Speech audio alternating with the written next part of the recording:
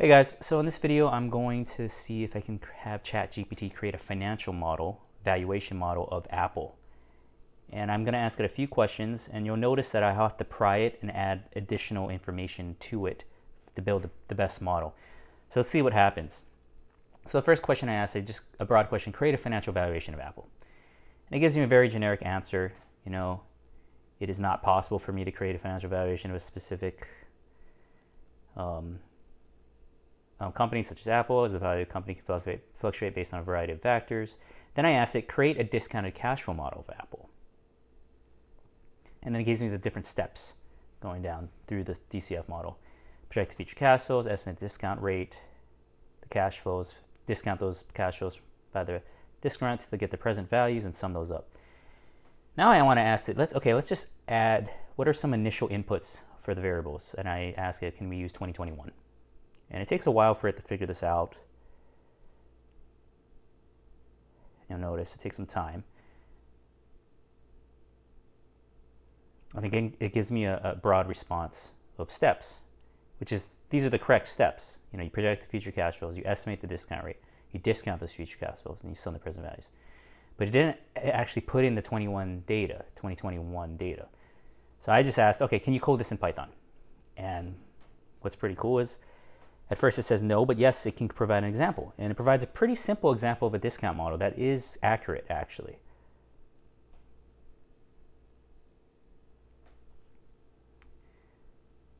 Now I want to ask it, can you use 2021 Apple data? I try to give a more concise question with more detail as initial input. So it says it is possible. But again, it gives me a generic answer to use 21 Apple. It gives me where I can find all this information. And now I want to ask, okay, how about just give me Apple 2021 cash flows? And now I finally figure out, okay, I don't have access to the most recent cash flows. Cutoff date is 2021. So now I go back one. Let's use 2020 variables. And again, it tells me what I need to do. I need to gather financial data, project the future cash flows, do all that. That's great. What I really want to do is build it out in Python for me. And I asked, okay, can it code this in Python starting with 2020 data? Let's see what happens now.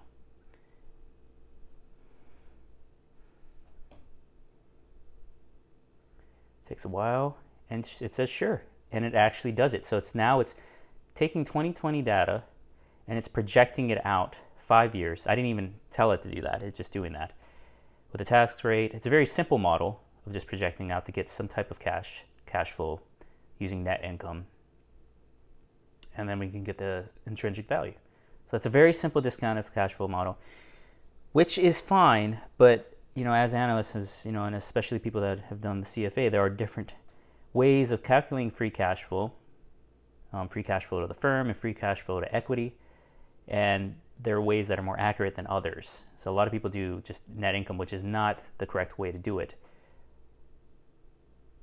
You can't just project net income out into the future and discount those income variables. You have to look at and subtract out, you have to look at the EBIT margin. You need to subtract out fixed capital and working capital. So I wanted to see, so I'm going back and forth to some other questions I could ask. So could we use a cash flow model that projects revenue growth out? So what I want to do is I want to use revenue growth as our initial input and project that out and use industry averages. And it actually does. It comes back to me and it does find industry averages for us, which is cool.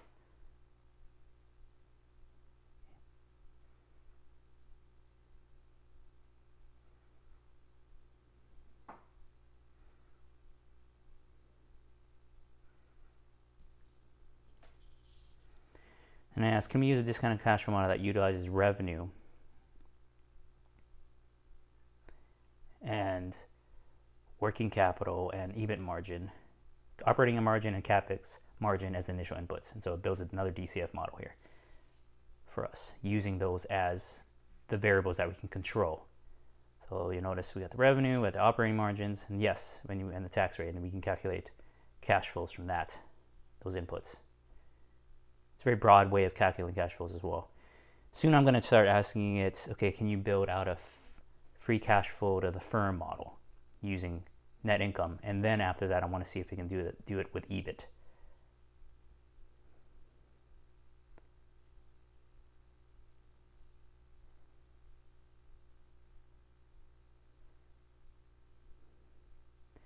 So here we go. So I'm asking, can you compare the free cash flow to the firm approach versus the free cash flow to equity approach? So I just want to see if I can actually understand the difference between these two approaches of valuing a company, two cash flow approaches. And it actually responds with a correct answer of yes, you can.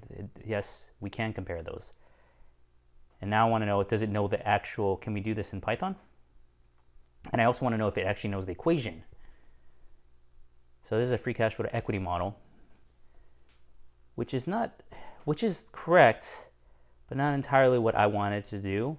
So after this, I asked it, can you give me the equation to the free cash flow to firm model and free cash flow to equity model? So I just stop it. Let's build a model, free cash flow model to the firm starting. Let's see. Yeah, what is the free cash flow to firm equation? So I want to see if it actually picked this up. And I'm sure you can even do a Google search and it should be able to project this out. So yeah, so now it's using net income as a starting point, which is fine.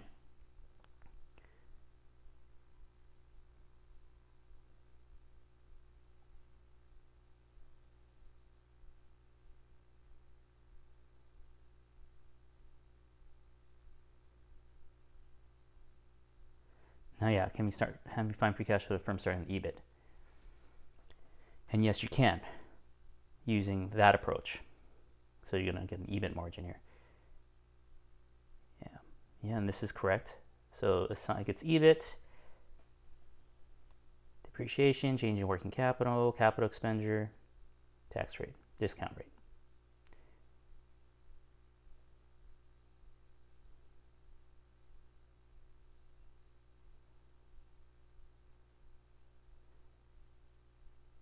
Yep.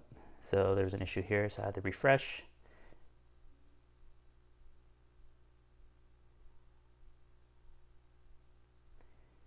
And so yeah, it does know the EBIT formula using free cash flow to firm equation using EBIT, starting with EBIT. So, which is great. So can we find, now I want to ask it, can we find, basically what I want to do is, can we forecast this out in Python?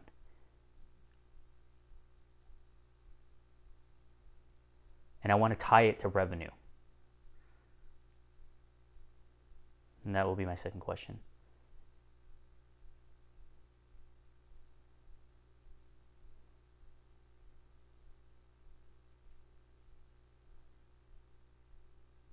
I notice a lot of times it will give you the code, but it won't finish writing the code, so I have to have it continue, which is a little annoying, but that's okay.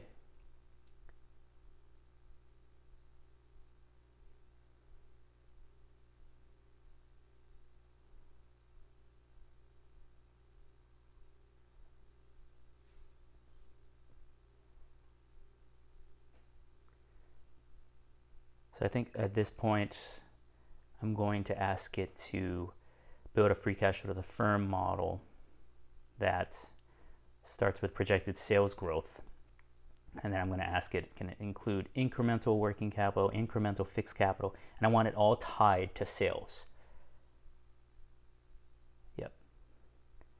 So essentially what I'm doing is I'm tying it to the sales. And so fixed capital, working capital is a percentage of sales. And it actually figures this out. Well, actually, in this code, it just projects it out. But what I want in the second question is, can you tie it to sales as a percentage?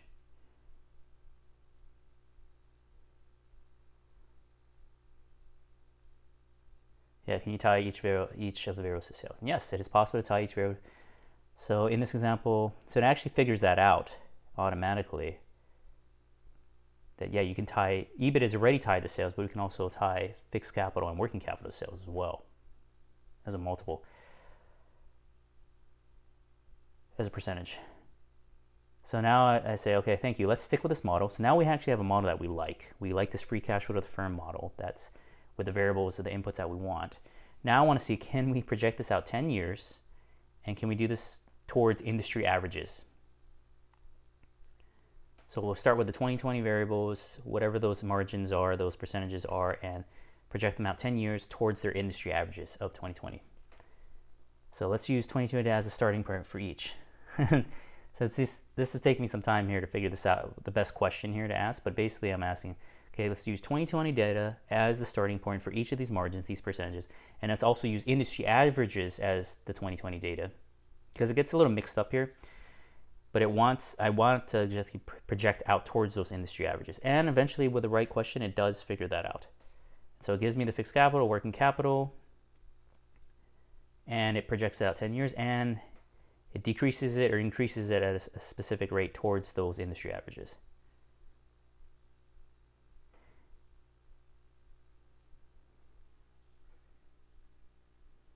And that's basically it. So this is most of the data this is based on the model that we wanted, and it works. And it's pretty cool, actually. So I'm really excited about how this all turned out. It's pretty exciting what we can do with this as financial analysts and advisors. You can basically build out a model, program it in Python. Later, I think I want to do some videos and maybe programming it in other types of languages like VBA, where you can paste that into your VBA, and next thing you know, you're using Excel to do this. And then also asking it to visualize the output of this. So visualize it in scatter plots, visualize the present value, and also maybe potentially adding another feature like a sensitivity analysis, which I have done already, and you'll be surprised it does work. All right, guys, so I hope you liked this video. I know it was a quick one. Everything was pretty fast. If you have any questions, just put some comments, throw me some comments, and I'll help you guys out. All right, later.